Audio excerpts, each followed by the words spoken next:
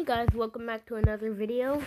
And today I'm gonna show you another Death Devil little trick thing, aka Death Tornado, or aka Sandstorm.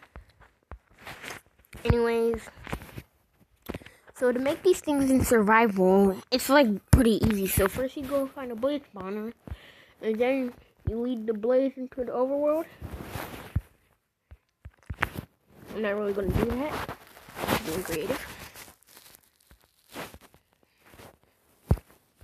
Place down the blaze. Splash it with invisibility. Make sure it's 6 minutes. And then this thing doesn't last forever, and it'll just turn back to a regular blaze. So you better return it to the nether after 6 minutes. Or you can just aggressively splash it.